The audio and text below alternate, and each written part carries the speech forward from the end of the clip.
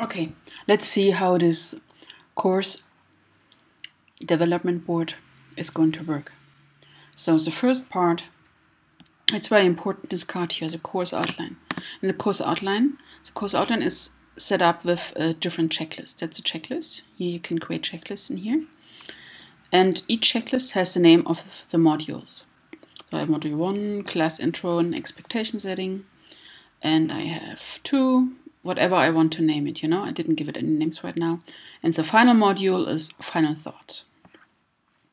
So, the items I'm going to add to the modules are the lessons that you're going to teach.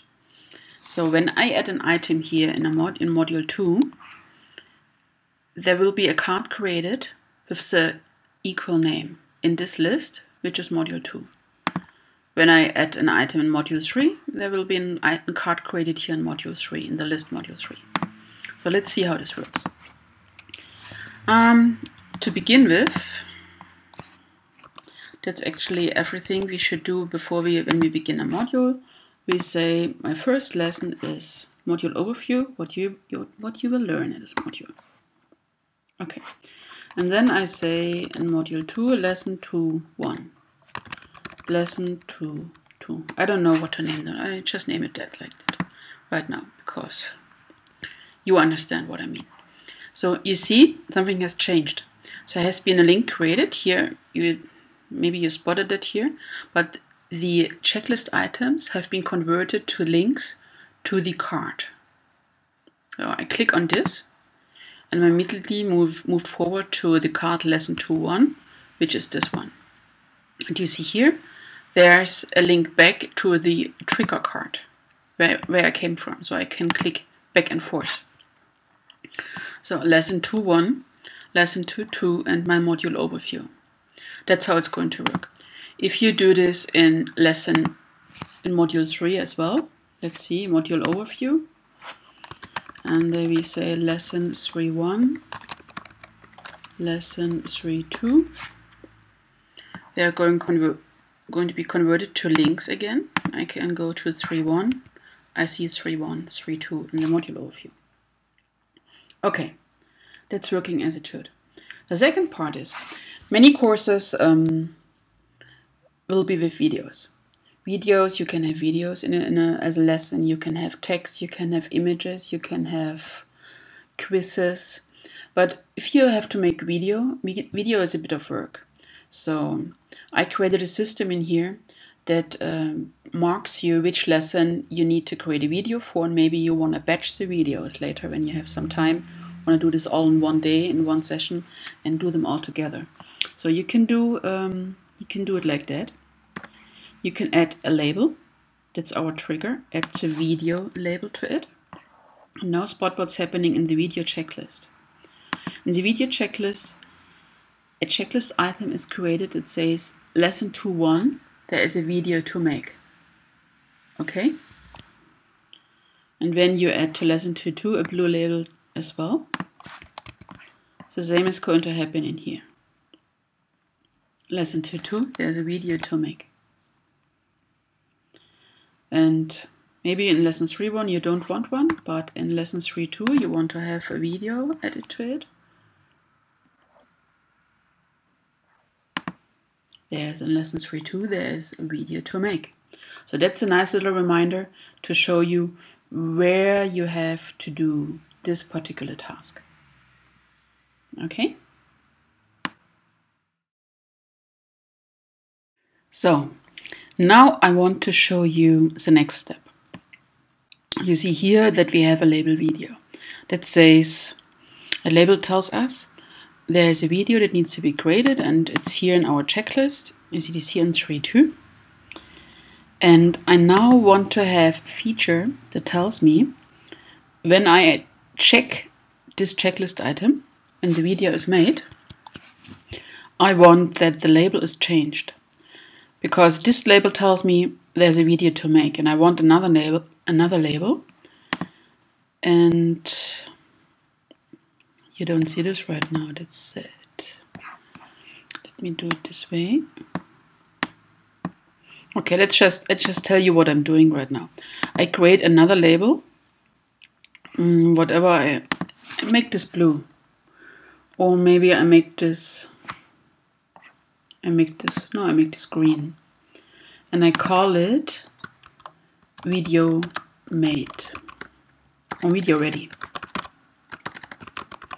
Video ready. Sorry that you can't see this right now. You see it only here. That's this one.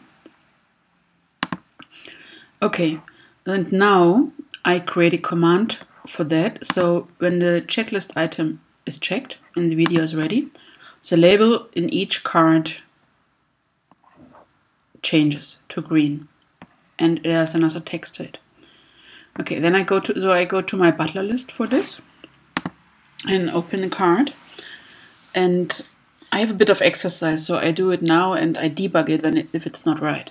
So you can just relax and watch me how I do it. What do I want to do? When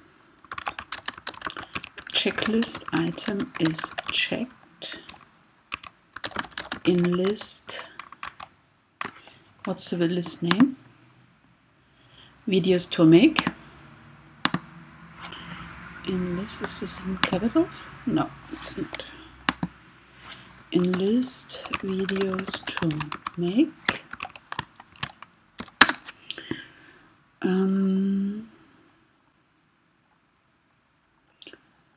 Find card linked in the description.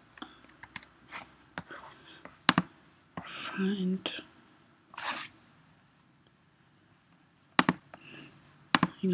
card.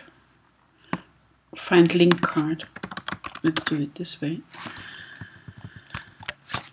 Find link card and remove the blue label video and add the green label video ready. Let's see if Butler accepts that. It does not. When a checklist item is checked in checklist, what's the problem? There is an alternative way on checklist video. And that's right, it's a checklist, not a list. Understood. It got a green. Okay, let's see if it works. You always need to test. Software always needs a testing. Okay, you just go back to this quickly. Butler told me here it's understood, and it means the syntax of the command is correct. So you basically understand what it has to do. So let's try this. Let's say I check this one here. Let's see if there's something happening here. The blue label is gone, the green label is added. It's wonderful. That's exactly how I wanted it. You see? Beautiful, huh? Let's try it in here too. And we can watch what's happening. Very nice. I love it.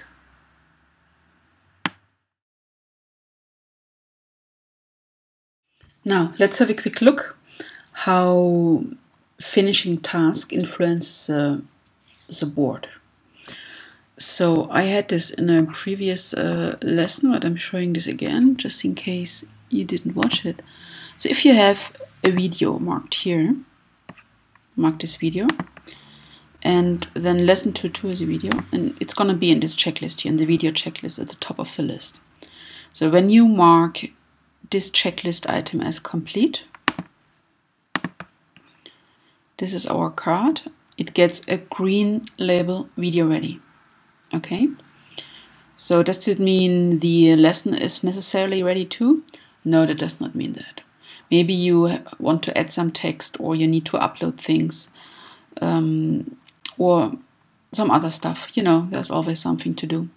So, but when the item is ready, you can go to the course outline card. Remember, that's our major card. And which one did 2.2? We had lesson 2.2 here, and we check this off. Check it off here, and it gets a new green label. It says lesson ready. We have video ready and lesson ready. So when this green lesson ready label is, you can, you know, the lesson is really ready. So actually, what I want to show you, that's a shortcut in Trello. You can turn off the description and you can turn it on again. It's a shortcut. It's a semicolon, and it works with the shift key and the semicolon key. Just in case. You can have many labels with the same color, and if you do use more than one label with the same color, I really recommend you add a description to it. Otherwise, you never know what's really going to tell you if you have 25 green labels. I don't think it makes much sense anyway, but just in case, you never know.